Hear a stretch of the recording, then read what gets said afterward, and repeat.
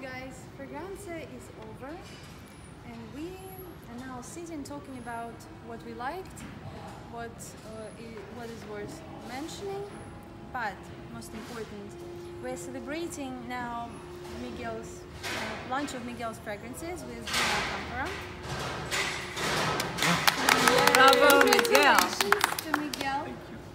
So, a little bit about Miguel's fragrances. I know that Sanja were there. Yes, definitely. And those are fragrances that everybody should try, and I think they kind of stole the show this year because there were so many different compositions and so many interesting interpretations of various themes. I would like to mention the lemon one, Citrea prosciutto, I think, Miguel, Yes. was it? Yeah, it's a very good lemon that lasts long on your skin, which is not usually something lemon do. Yeah, and another one which I think will be a hit is Robin, which is an interesting interpretation of a tuberose with aldehydes. So it's not a typical tuberose, it's very out there, it's very pop, and it suits the theme of Miguel's whole collection. So Miguel, do you want to say something more about your line?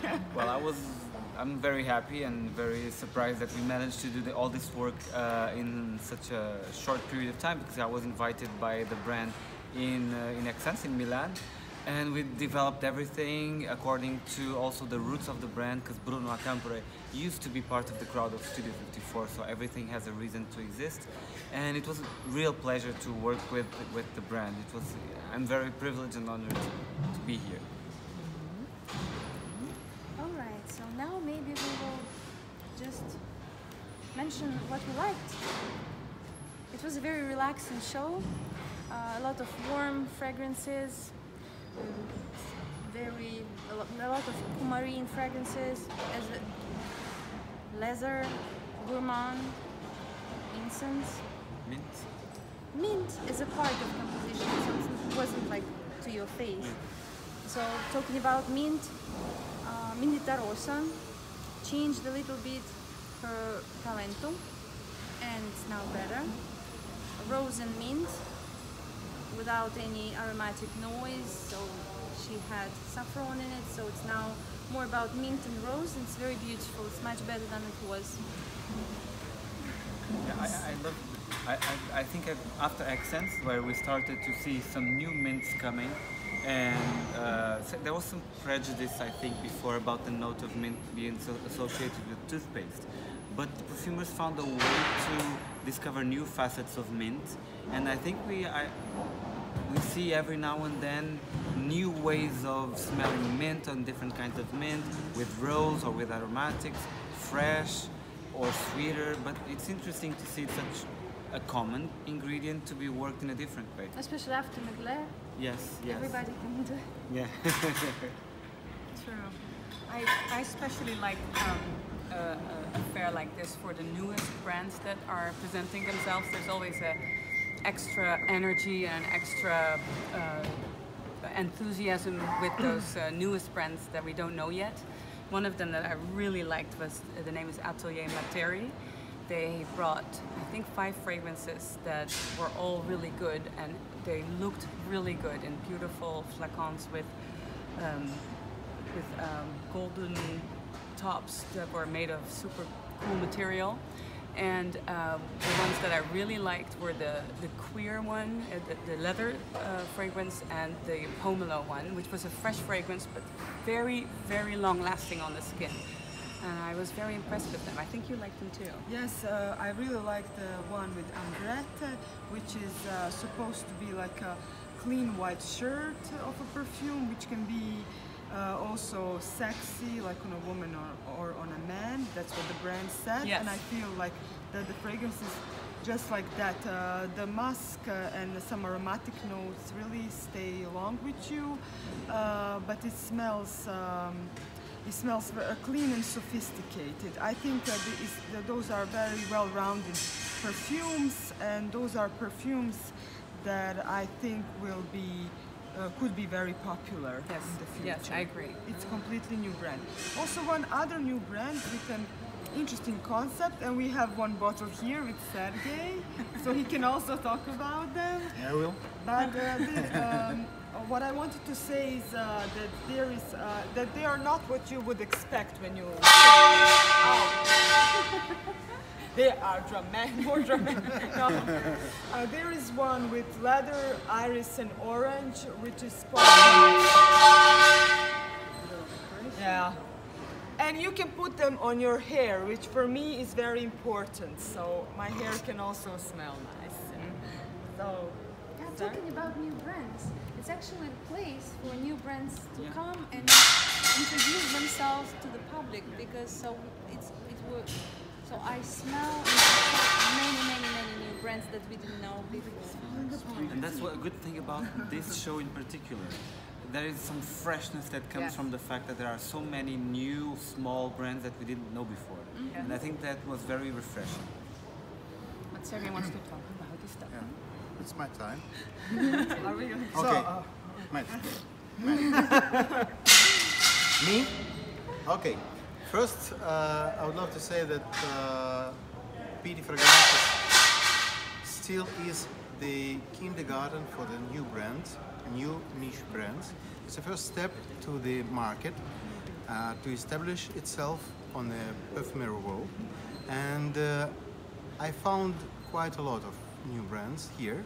Some of them were new only for me, some of them were new for all of us.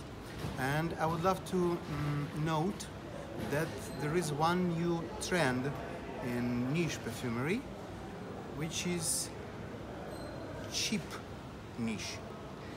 Not 100 plus, not 200 plus bottle, but bottle, this one, a step aboard, 100, I think 200 ml, costs 69 euros only.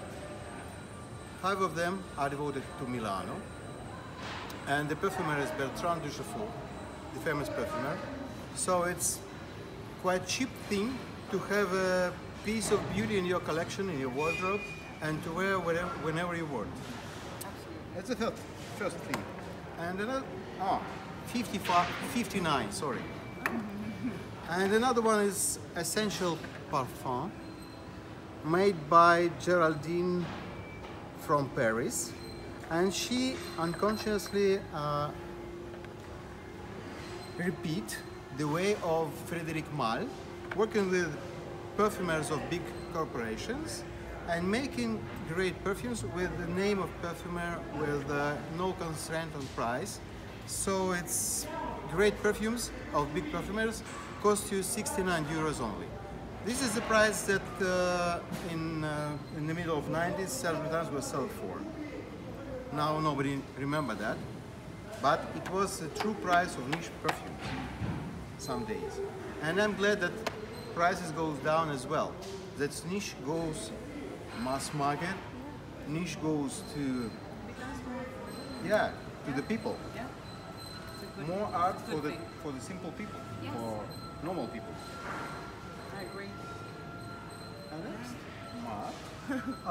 Okay, I totally agree with the girls actually that this brand is awesome, and the grapefruit, and ambrette, and sandalwoods, and iris, We talk about and cocoa. yes, also the is atelier materie, right? yes.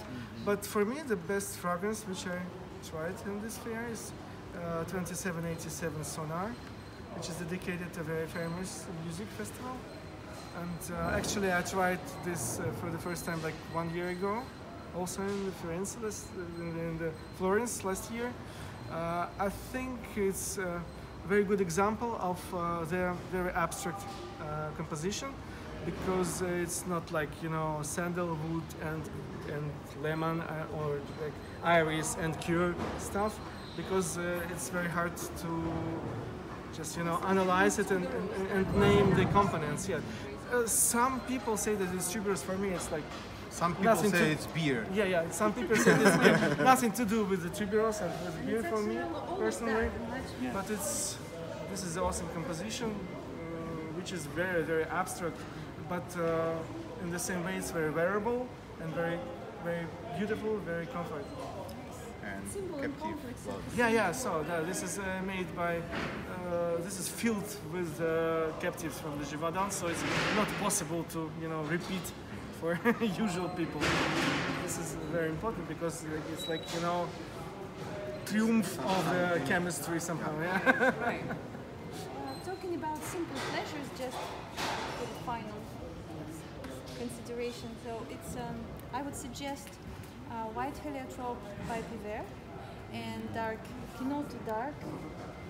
Kinoto, right? It's Yes, not Kinoto. Kinoto dark. It's like Coke.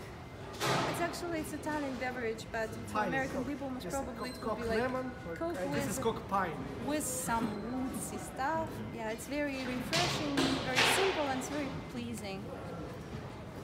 Heliotrope Blanc is a very old fragrance from Yes, very but old. it's so nice. It's stunning. Stunning. After leather, after this dark stuff, like before, for example, new fragrance. So many fragrances to explore. Masha. Smiling.